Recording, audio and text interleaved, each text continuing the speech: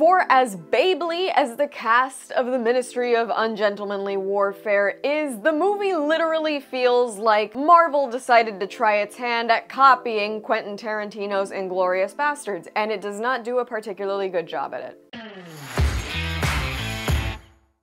Hi y'all, SnarkyJay cosplay here. Once again, we've got one of those events that I think is way too cool to not bring you guys along with me. I recently got invited to a very special screening of the upcoming film, The Ministry of Ungentlemanly Warfare. I am so stoked about this because it's not just a screening, but it's also going to be a super cool event. So what are we waiting for? Let's do it.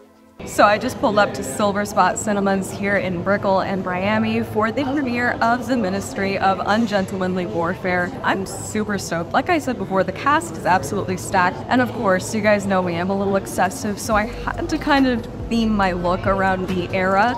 The movie is a World War II movie, so I've got my pearls. I've got a nice dress. You know, I had to get a little excessive with it. I honestly think I'm the only one themed to the event, but that's okay. And we are officially in the auditorium, and because this is Miami, the fact that I am 10 minutes early means that there is literally nobody else in here. Like, there's not a single other seat filled in this theater, but that means that I got my pick of the lot. I'm really excited to watch this one, so let's see how it goes. After that, we went down to Miami's historic Bayside so that we could hop on this historic vessel and take a tour of the iconic Biscayne Bay. The city looked absolutely spectacular. It was awesome to see the bridges all lit up. A highlight for me was actually seeing the cruise ship terminals, which look gorgeous at night, and they're surrounded by these gantry cranes that you can see here, and they kind of remind me of AT-ATs. It was honestly just a really great experience. The night was gorgeous. The weather was perfect for being out on the water, and I'm so sorry, but I have to include this real quick. While we were waiting to get picked up, I saw raccoons at Bayside, and raccoons are my favorite animals on the planet, so that really tied the whole night together. So that was my experience at the screening and the promo event that followed. I had an absolute blast. Now it's time to give you my review. This is basically a superhero movie cosplaying as a World War II historical picture. For as babely as the cast of the Ministry of Ungentlemanly Warfare is, the movie literally feels like Marvel decided to try its hand at copying Quentin Tarantino's Inglourious Basterds, and it does not do a particularly good job at it.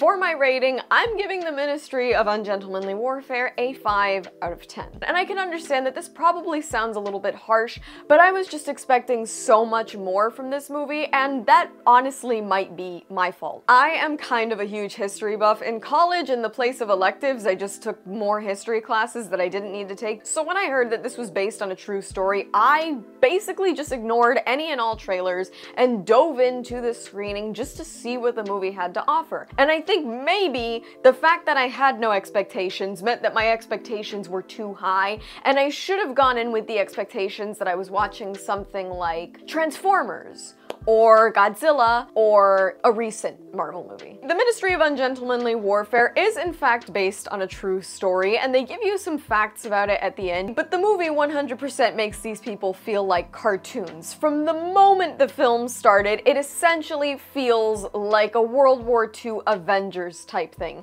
You've got your stereotypical establishing of the team, you've got constant one-liners, every single character is more quirky than the next. It's incredibly formulaic, and even though it really tries to make an effort to build real tension, and it tries to do so in a very Tarantino-esque way, these scenes of long dialogue, these dramatic zooms, these little things that you have to be paying attention to. This isn't really a spoiler because I'm not gonna tell you at which point in the movie this happens, but if you watch Inglourious Basterds, there's a scene in a bar where one of the characters gives himself away by essentially making the wrong 3 sign, and that ends up turning everything to hell in a handbasket, and the same thing almost happens in the Ministry of Ungentlemanly Warfare, except somebody says a line in Yiddish instead of German, and everything goes to hell. And it's stuff like that that honestly makes this movie feel way less like its own Lionsgate standalone blockbuster, and way more like the Disneyland version of Quentin Tarantino's Inglourious Basterds. Interestingly enough, actor Till Schweiger, he actually plays Sergeant Hugo Stiglitz, who is part of Aldo Rain's group, in Inglourious Basterds, and he's also in the Ministry of Ungentlemanly Warfare. I wonder if they tried to get anybody else from that group in this movie. So I was not a big fan of the plot, the pacing, or the dialogue, but I will say that the action is good action. Like I said, this is a popcorn movie, and it's really good at being a popcorn movie if that's what you expect from it. The action is really well done, the fight scenes are really well choreographed, and there's some scenes that are kind of nail-biters and very entertaining, but again, none of that is derived from good plot or character building or dialogue. It's all just built from action. That's literally the real value from this movie. I will also say that the other real value in this movie is the fact that half the cast is absolutely delicious. Alan Ritchson and Henry Cavill are both actually very good in this movie, and I'm just gonna nitpick real quick. I would like for historical / period pieces to stop casting people that are so full of plastic surgery that they obviously could have never existed in that time period.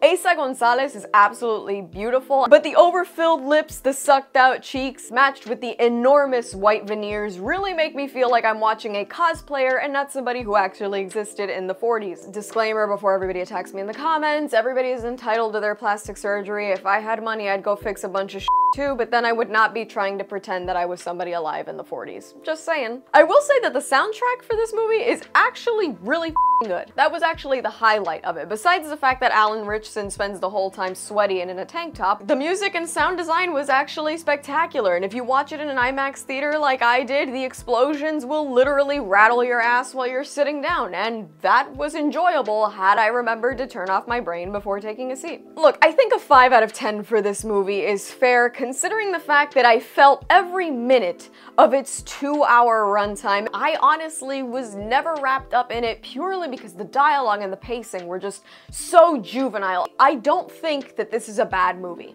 I think it's fun. I'm just well aware that I went into it expecting much more than I should have, and of course that affected the way that I saw it. If you go in with the understanding that this is a popcorn movie, there is no historical value here. The dialogue will not be well written, the plot will not be well paced out, there is nothing that you cannot guess from the minute it starts. Everything is 100% purely formulaic, and it's corny as shit.